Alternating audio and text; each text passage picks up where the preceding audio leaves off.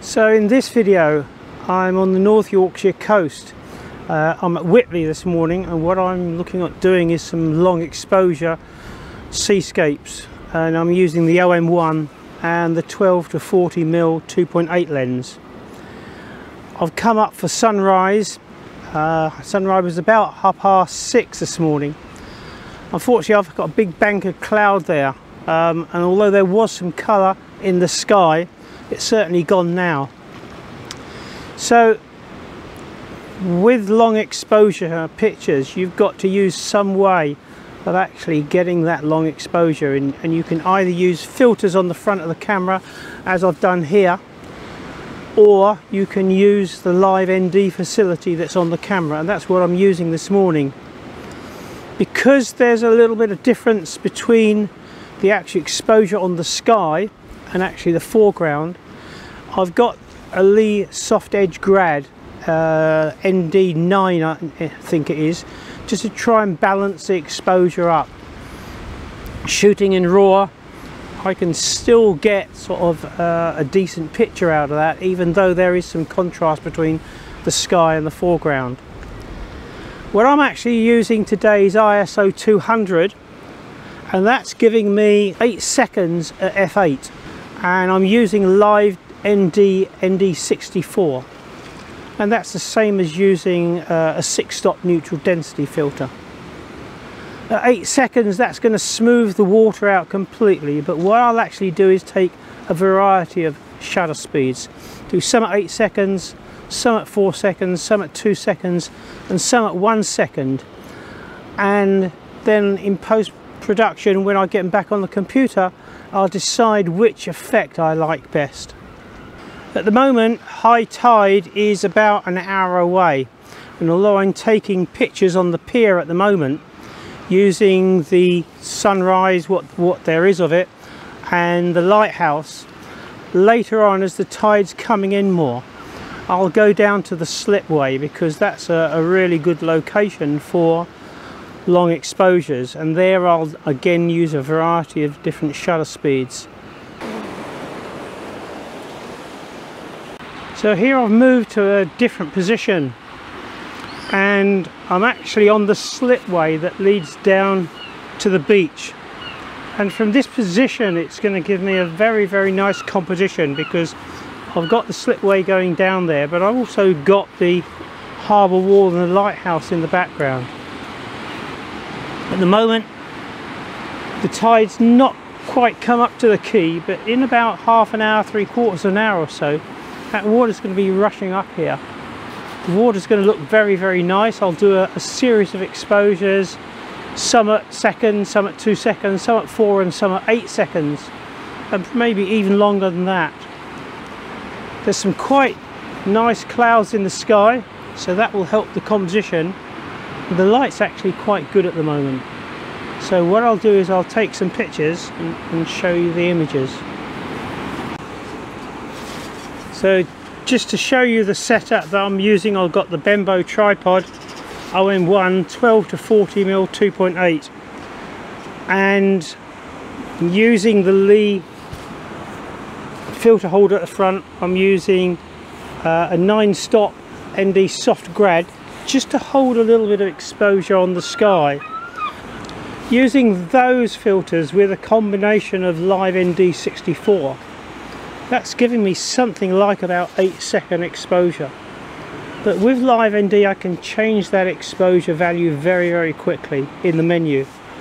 And what I'll do is I'll do ND64, ND32, and just do a varied sort of different exposures. And it isn't really until I get them back on the picture on the computer and look at the pictures I can decide which shutter speed gives me the effect that I really like. Tide's just coming up to the edge of the slipway, and in about half an hour that's going to be rushing up here, so I should get some very nice pictures. These are a few of the other long exposure images taken at Whitby and other areas along the North Yorkshire coast. Even from one position, it pays to try different framings and compositions, as well as different focal lengths, different heights, different shutter speeds and viewpoints. This shot was taken from up on the cliffs looking down towards the harbour. Fortunately, there was still some colour left in the sky. I'm at Sandsend Beach, which is about 4 miles on from Whitby. And again, I've been doing some long exposure pictures with the OM1 12-40. The setup that I'm using is, I've got a Lee soft edge grad, a 9-stop soft edge grad on the front, just to hold a little bit of detail in on the sky. I've also got a Cood 4-stop neutral density filter as well, and using that in combination with LiveND. I did try some longer exposures, 20 second, 30 second or longer. I wondered what it would look like. To be honest, looking at the back of the camera, the ones that are 1/4 second, 1/2 second and 1 second actually look better to me. They get, you get better movement in the water and that. But it's been quite overcast and dull today, but that's enabled me certainly to get the long exposures. So one thing you do need when you're doing this sort of picture is Wellington boots. The water's really coming up now, the tide's coming in, and these are probably the last shots I'm going to get.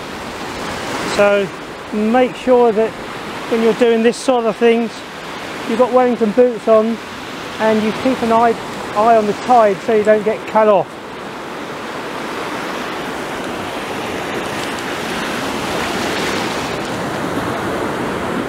So what I'm doing is waiting for the tide to go back out. So the water comes in and then I wait for it to recede. And that's when you'll often get the best pictures. Although it was quite overcast whilst filming the previous video clips, the light had been brighter early on in the morning. It is a very attractive beach with a series of groins that make a good focal point to lead into the picture. These work well when shooting from a low viewpoint using the wide angle end of the zoom. The use of the Lee 9-stop soft edge grad enabled me to hold detail in the sky and give a more balanced exposure without having to resort to using HDR. Although I was primarily shooting most of the images at the 12mm end of the zoom, it's sometimes worth trying to take images at the shorter end of the zoom, as I did with this picture, which was shot at 40mm. So here I'm going to show a few images taken on a visit to Scarborough. There are 2 bays at Scarborough, North Bay and South Bay. Towards the far end of the North Bay there are a series of steps as you walk down to the beach.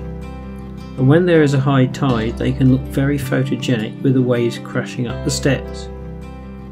I tried various shutter speeds between 1/2 second to 20 seconds to give different effects. My favourite was the shot at 20 second exposure. Although this image worked well in colour, I felt the monochrome conversion gave a stronger image. You may disagree and prefer the colour version. At the end of South Bay there is a very photogenic Lido with an attractive curve and railings. I decided that the Lido would look particularly attractive at high tide with waves crashing over the edge. Although using a telephoto lens is something that you would not normally associate with landscape photography, there are times when a long lens can work exceptionally well. And these shots were taken at the 150mm end of the 40-150 f2.8. Because I do not have a filter holder for this lens, I had to rely totally on using LiveND to give me a long enough exposure. I wanted to get the motion of the waves as they crashed against the wall of the Lido. I didn't want to totally freeze the waves, so selecting a shutter speed of 1/2 second gave a pleasing effect. I also felt a figure walking around the curve of the walkway would give a sense of scale. Although I took a series of shots of people as they walked along, I had to wait a long time for someone to be in the right position just as the wave came crashing in. Fortunately, this lady walked into the picture just at the right moment. For people who are new to using the OM1, there is a very good technical guide on using the OM1 for landscapes and seascapes. It's by Phil Norton, who is one of the UK's top landscape photographers. You can purchase the guide and download it to either your PC or smartphone, and it covers all the settings that you would need for the OM1. It's very comprehensive and has a particularly good section on long exposure photography, covering LiveND, high res mode and lots more. I will put a link to Phil's website in the description. I hope you enjoyed the video and found it helpful.